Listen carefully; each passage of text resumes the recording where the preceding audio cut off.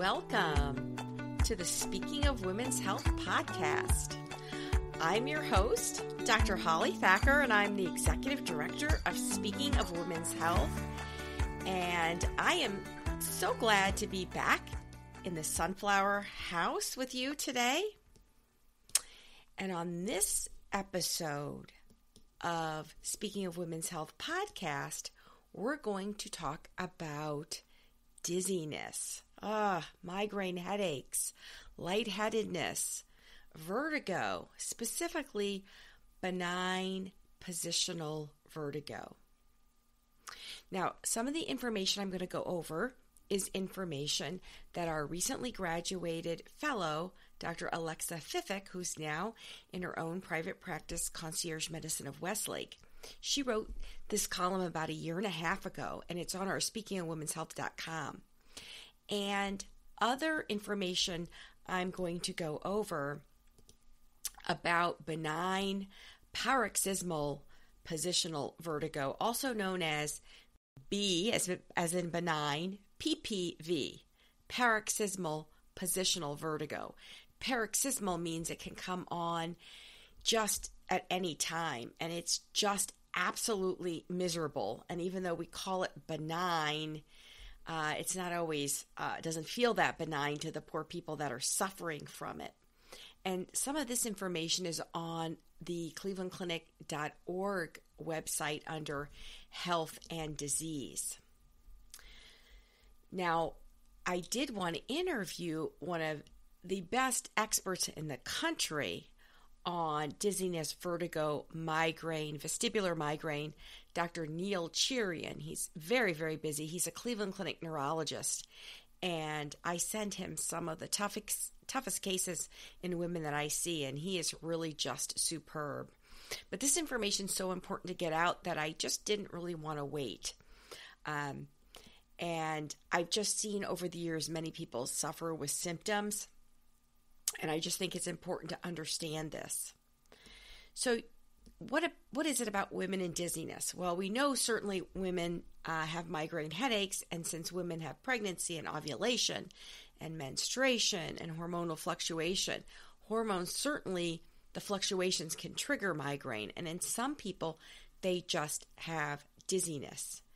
You know, you might think that dizziness has a singular definition, but being dizzy can mean a lot of different things to different people. To some, it might feel like the room is spinning, which is kind of vertigo. To others, it might just be a sensation of lightheadedness, or even like you're about to faint or pass out. The good old-fashioned simple faint is also known medically as vasovagal syncope. And I've had a couple of good friends who also happen to be patients recently have syncopal episodes. Very different reasons and different consequences, but it can be very, very distressing. So benign paroxysmal positional vertigo, the BPPV, is a very specific type of vertigo that we see. And it's caused by loose crystals in the inner ear. And it can be diagnosed by your doctor or APP, and it can also be improved with in-office or home exercises or very specific directed physical therapy. Similarly, many patients may experience dizziness with migraines or with cervicogenic, meaning in the neck, headaches. But dizziness can have more sinister causes, such as cardiac arrhythmias. In fact, early on in my practice, I saw a man from out of state who had syncope, unexplained, hit his head, had some trauma, and we were just starting to get the 30-day cardiac monitors, and sure enough, he had a cardiac arrhythmia, and it was caused from Lyme disease, actually, which was treated, and then he needed a pacemaker, and no more syncopal episodes after that. People that are very anemic, specifically women who have heavy menstrual periods and get iron deficiency anemia, can sometimes get very lightheaded and dizzy, and it can put quite a strain on the heart. And my very first podcast was on iron and everything you want to know about iron. And iron is so important, not just for the blood, but energy level and hair. Low blood pressure. Sometimes as people get older, the reflexes are a little bit slower, and going from a sitting to a standing position, the blood pressure can drop. Neurologic conditions, POTS, can also cause significant changes in blood pressure and can even precipitate syncope. So if you are dizzy, lightheaded, or certainly if you've had passing out episodes, you must be evaluated medically. If you have very new onset dizziness or new or worsening headaches or headaches that have changed in frequency, or if you have associated nausea, vomiting, dizziness, or vision changes, you really do need to seek medical attention sooner rather than later. Now, headaches are really one of the most common neurologic disorders, and up to 75% of all adults have had at least one headache in the last year. In most people, the headache pain is usually felt in the head or face, but there's over 150 different types of headaches, some much more common than others. Now, if you didn't catch my earlier podcast on migraine headache, please be sure and go back to listen to that. That was specifically directed to migraine headaches in women and some of the female aspects and influences. So 2 of the most common types of headache condition are cervicogenic headaches and migraine headaches. Unfortunately for some women, headache disorders seem to be a lot more common in women than in men. So 70% of all migraine sufferers are women. And we've got specific information by a women's health neurologist, Dr. Julie Buckland, on our speakingofwomenshealth.com, a Cleveland Clinic neurologist that specializes in headaches in women. Now, we've talked about migraine before, but even though we know a lot about migraine, there's still a lot of things that we don't fully understand. It's usually a recurrent headache disorder that can involve chronic intermittent attacks, and they can last from a few hours to several days. They're usually described as moderate to severe, usually on one side or located in the front or the side of the head or near an eye. And it's commonly described as being pulsating. It's worse with physical activity. It can be associated with sound sensitivity or light sensitivity. Flickering lights is what triggers me. And nausea. There can be associated vision changes and dizziness. Now, a prodrome is symptoms or a group of symptoms that occur up to a few hours to a couple of days prior to the onset of a migraine attack. And for some people, the prodrome may be fatigue or neck stiffness or light sensitivity or sound sensitivity. Nausea, yawning even can be. Every time I say yawn, I want to yawn. Pallor, being pale, having blurred vision, or some people just have trouble concentrating. A postdrome is symptoms that occur following the resolution of a migraine attack, and they can occur for up to 48 hours. Some people describe fatigue or difficulty concentrating or neck pain. We really need more research in this area because we don't really have sufficient data about postdromes and migraine. Now, aura. Aura is the medical term for a neurologic symptom that occurs with migraine. That's not part of its core features, so it could occur before, during, or after the actual attack. And this may be a change in vision. That's how I know I have a migraine, is I have impairment in certain aspects of my vision. There can be changes in sensation, like touch or smell or even taste. Some people can have speech and language changes. There can be even brainstem function changes that involve the gait. Most people have visual auras. Those are the most common. And of the people that have migraine with aura, 90% of them have visual changes. Now, the menstrual cycle relationship is about 10% or less of women can get migraines when they have their menses, because when the estrogen levels drop, that can trigger both menses as well as headaches. Most menstrual migraines are not associated with aura. The attacks can be longer and associated with a higher rate of nausea than non-menstrual migraines. So sometimes we use longer-acting triptans like Frova for menstrual migraine. Unfortunately, in perimenopause and menopause, they can get worse because the hormones are fluctuating more.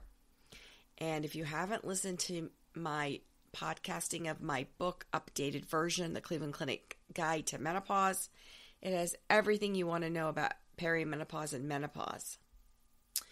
Usually these perimenopausal headaches resolve or lessen in severity once a woman is fully in menopause and has cessation of that ovarian hormonal fluctuation. Now, menstrual migraine treatments can be controlled by using hormonal birth control on a continuous basis because it prevents ovulation and stabilizes the hormone levels.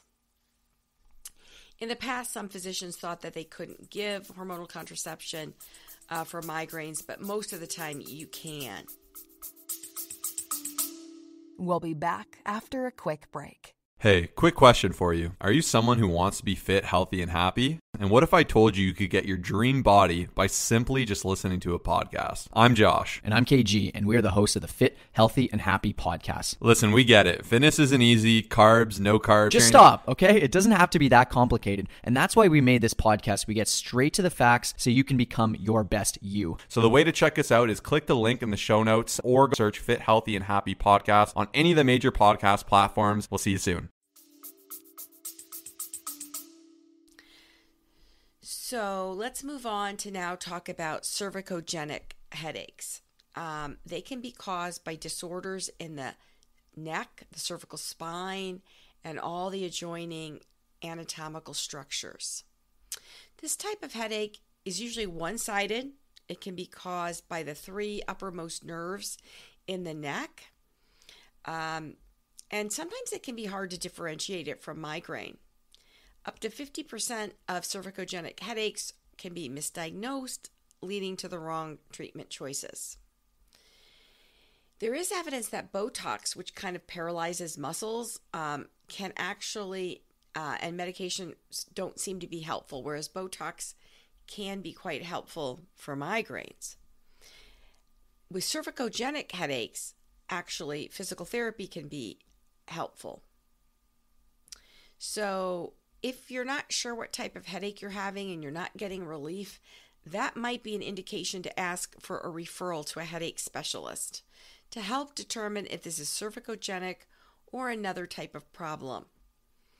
Usually, cervicogenic headaches are made worse with neck motions and movement or prolonged weird head positioning. Everybody's looking down at their cell phones all day long. Or any kind of external pressure over the head and neck. There's other reasons, of course, for dizziness. We sometimes see it in low vitamin B12 levels. And so the recommended daily allowance for males and females is 2.4 micrograms. But if you're low in vitamin D, your physician might recommend oral at 250 micrograms to even 1,000 micrograms or injectable supplementation. Vitamin B12 is considered safe, and your body's pretty good at absorbing what it needs, although it's very complicated, the absorption. You need salivary factors, intrinsic factor in the stomach, and an adequate ileum, which is the distal small intestine, to absorb it. So it's not surprising why, especially in older people or people with bowel resections or gastric surgeries, can be low in B12. And there's also medications that can lower B12. Metformin, glucophage is one, and the PPIs, the stomach acid blockers, are another. And our current first-year fellow, Dr. Rachel Novick, just posted an updated column on everything you wanted to know about B12. And there's different forms of B12, like adenosylcobalamin and methylcobalamin, which is already pretty active, and hydroxycobalamin. If you cannot swallow a pill, there's sublingual that dissolves right under the tongue, and there's even a nasal B12 gel. If you're constantly lightheaded, that can be a sign of congestive heart failure. So if you experience new lightheadedness or other heart failure symptoms like unexplained rapid weight gain, like 3 pounds in a day or 5 pounds in a week, if you notice dependent pitting, edema, or swelling in your legs and ankles and feet or abdomen, and also if you have difficulty breathing, that's new or worse, especially if it happens when you lay supine on your back. Sometimes people can feel dizzy as a sign of a drug allergy, and some people hyperventilate and simply are pretty stressed out, and even hyperventilation can cause low CO2 levels, which can cause numbness and paresthesias.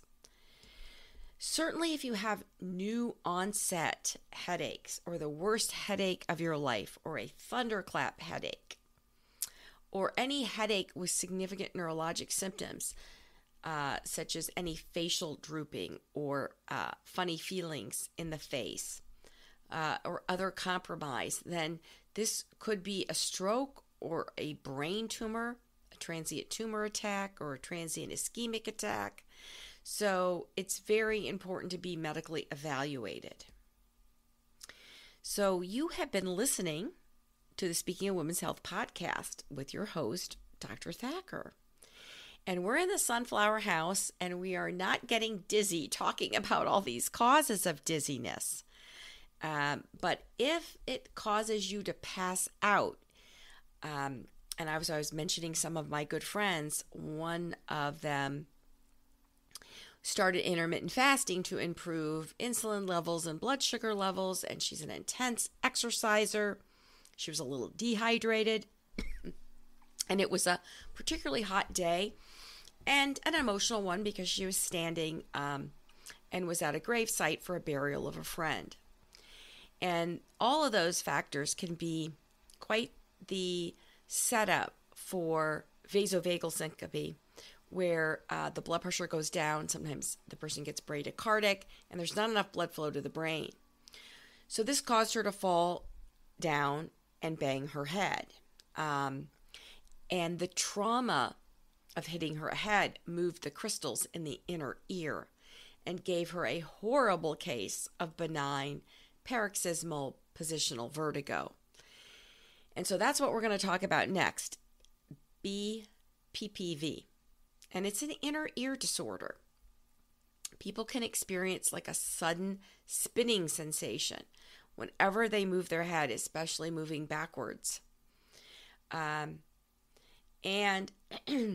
it's not generally a sign of any kind of serious brain problem, but it's very uncomfortable and annoying. And if it doesn't go away within a few weeks, there are in-office procedures that your physician can do to manipulate your head and neck to try to get those crystals back into place. So we have the outer ear, the pinna, the middle ear with the ear canal, which sometimes gets clogged with wax, and that can cause some dizziness and ear symptoms. Then you have your middle ear, the eardrum, and there's fluid behind that. And then you have the inner ear, which is composed of 3 semicircular canals and little calcium crystals that move, and the sensation of these crystals, depending on which of the 3 semicircular canals you have, send impulses through the 8th cranial nerve, which is responsible for hearing and balance. And it's actually one of the most sensitive nerves in the entire body. And when these calcium deposits and particles from the utricle get trapped in the semicircle canal of your inner ear, that can be a big problem. Because any little change in head position, like tipping your head backwards or just sitting up in bed, can lead to this sudden vertiginous feeling like you're on the worst amusement park ride of your life. And that's one thing that I do ask patients to get an idea about their inner ear sensitivities. Are you someone who loves amusement park rides or can't stand them? People who don't like them tend to get motion sick a lot easier. Are you one of these people that can't read while you're moving, like in the back of a car? So it's kind of important to know. Now, usually, like I mentioned, benign paroxysmal positional vertigo isn't a sign of a really serious problem, and in a lot of people it can disappear on its own, but it can take longer, and many people are very frightened.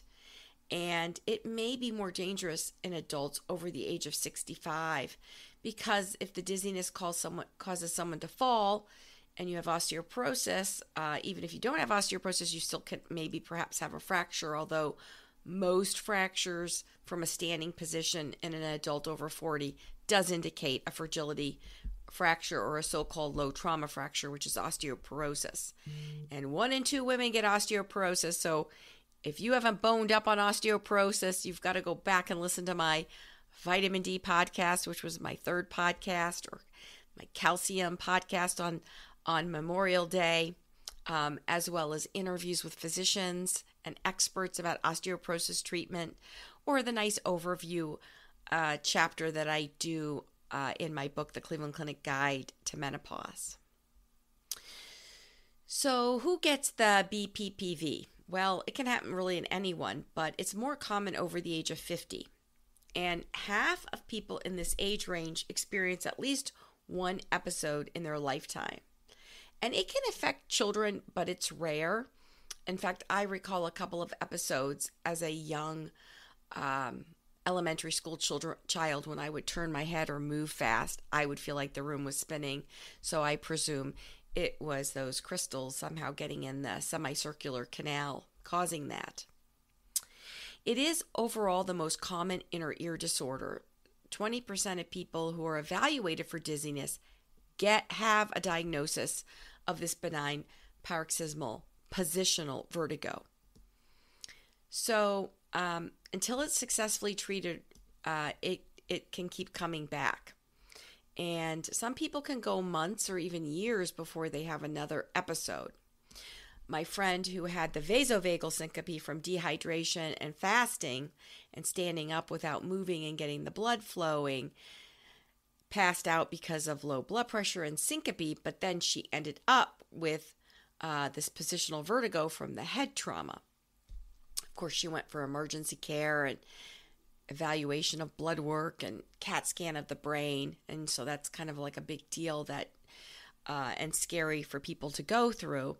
But then it was so bad she couldn't lay back to go to sleep. When she went to the hairdressers to have her hair colored, she couldn't lean back in the seat. She'd actually have to go home to rinse out the hair products standing up in the shower.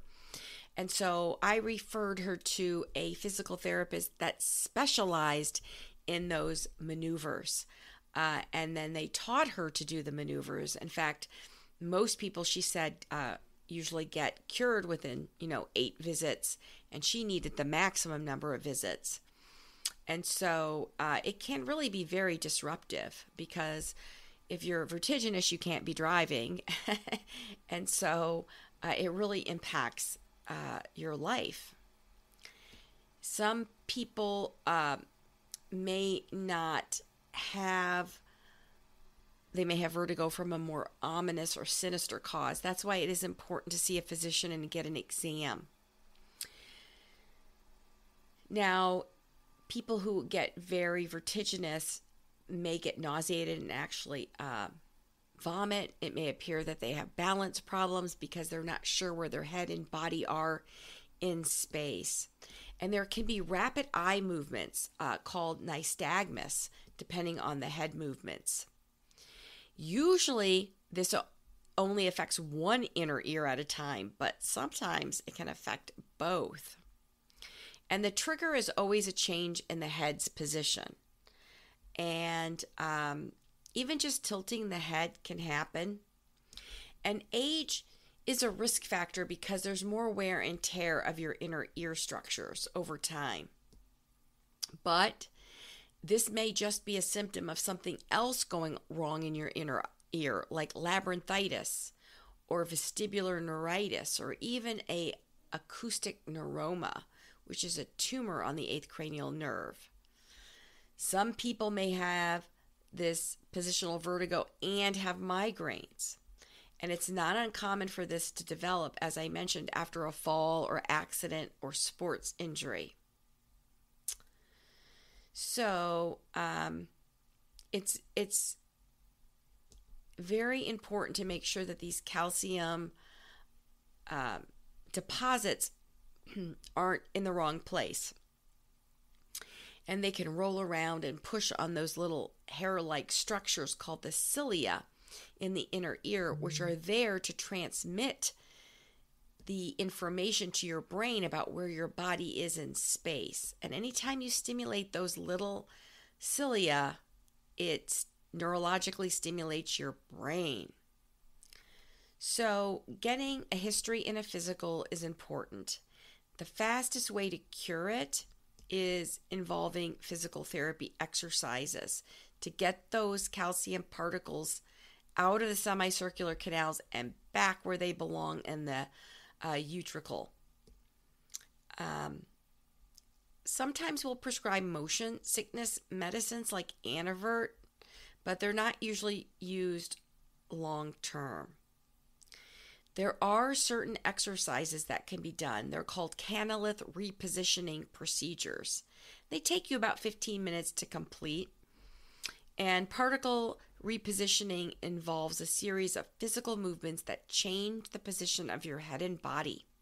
And these actions shift the otoconia out of the semicircular canals, those calcium crystals, and back to their proper location.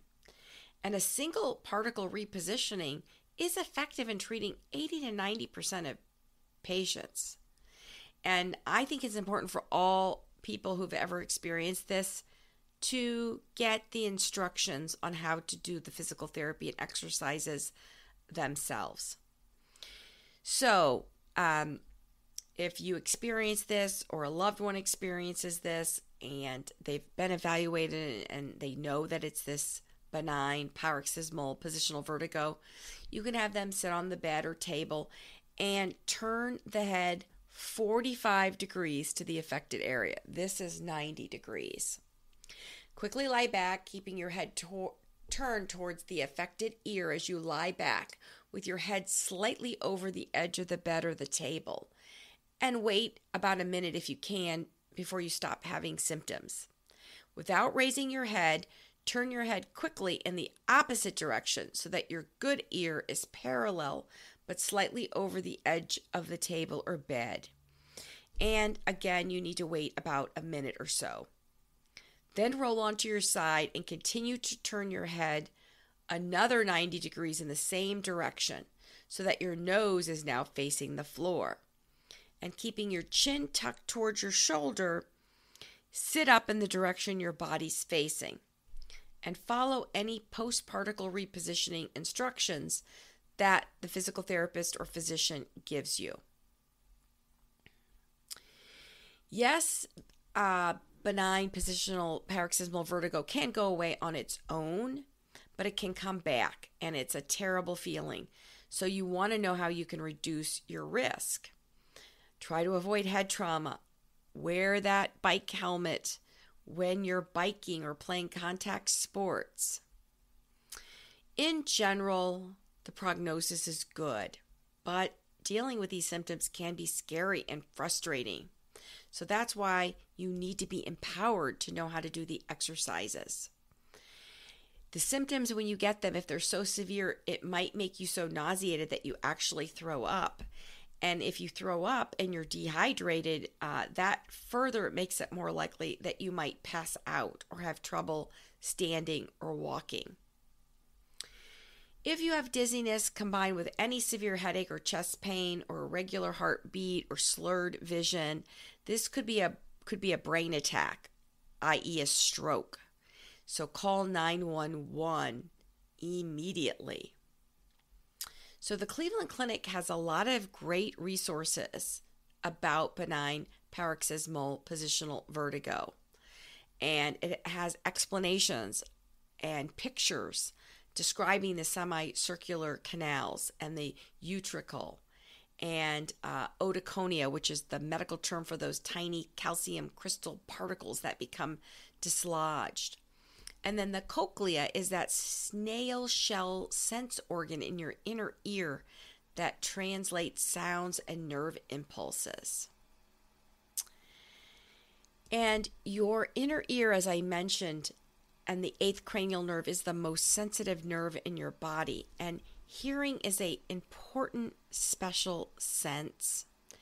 And it's very important to protect your sense of hearing. I see everyone walking around with earbuds, and sometimes you can tell the volume is so high because I can hear the music or whatever they're listening to.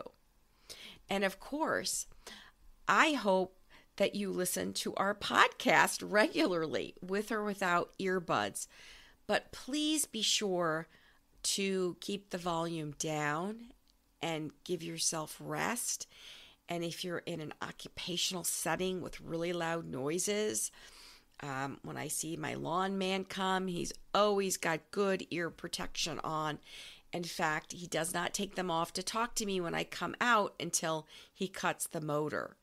And if your young children or other younger relatives are going to loud concerts, you can have permanent ear damage from just one really loud event. Also, if you are a recreational shooter or a hunter, the fire and the ammunition, of course, can be extremely loud and can damage the ears. Construction sites are another source. People in the musical and theatrical businesses also need to help protect their special senses, because we want you to be strong and healthy and in charge. And thank you so much for joining us in the Sunflower House today. And if you've enjoyed listening to this podcast, please give us a 5-star rating. And if you want to help support our nonprofit, Speaking of Women's Health, please share this podcast with others. Share our website, speakingofwomenshealth.com. And leave us a 5-star rating too, if you would. And to catch all the latest from me, you can subscribe to our podcast anywhere you listen to podcasts. Sometimes I help my patients, if there's any extra time at the end of the visit, to go on their smartphone. And if they have the Apple Podcast little purple icon, I just say, put Speaking of Women's Health in and click the follow or subscribe button. Other places, Apple, besides Apple Podcast or Amazon Music, Podcast Addict, iHeartRadio, Overcast, Spotify, TuneIn, wherever you listen to podcasts. So thanks again for joining me in the Sunflower House, and I look forward to seeing you again